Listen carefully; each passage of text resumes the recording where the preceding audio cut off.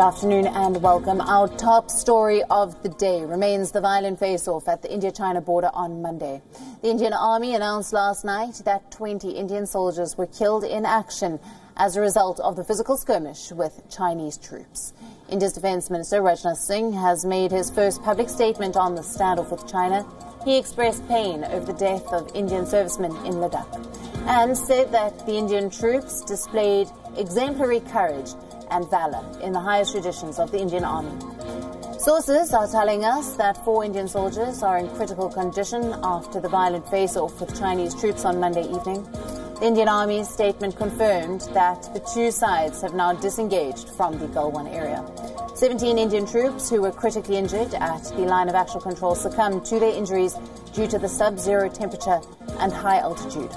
The Indian Army also reaffirmed its commitment to protect the territorial integrity and sovereignty of India. Casualties have been reported on both sides, according to the Indian government. A U.S. intelligence report indicates that there are 35 casualties on the Chinese side. However, the Chinese government has refused to confirm any casualties. This violent clash is among the first to have happened in over 4 decades, as the border has been largely peaceful. On Tuesday, the Indian Army confirmed that 1 commanding officer was among those killed by Chinese troops. The Indian side had reportedly gone to demolish a temporary structure which the Chinese had built in the region within Indian territory. In response, Chinese troops surrounded the Indian soldiers and a physical skirmish ensued. Now, we have learned that no guns were discharged during the face-off. Batons, stones and whatever improvised weapons the soldiers had at the time were used in defence from the aggressive Chinese troops.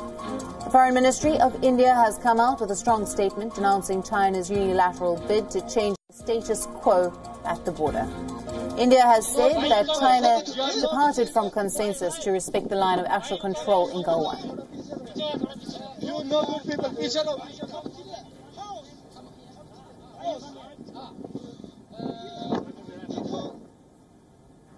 In the aftermath of the skirmish at the India-China border, India's Prime Minister Narendra Modi has called for an all-party meeting. The all-party meeting has been scheduled at 5 p.m. on the 19th of June. Party presidents of different political parties have been invited to attend this virtual meet, and Prime Minister Narendra Modi is expected to brief the opposition of the situation unfolding at the India-China border. Now, the meeting will seek to get the opposition on board with the strategy the government seeks to employ in the border standoff. It has been learned that suggestions will be sought from the opposition to arrive at an all-party consensus in dealing with China. The PMO has tweeted, and I quote, "In order to discuss the situation in the India-China border areas, Prime Minister Narendra Modi has called for an all-party meeting at 5 p.m. on the 19th of June.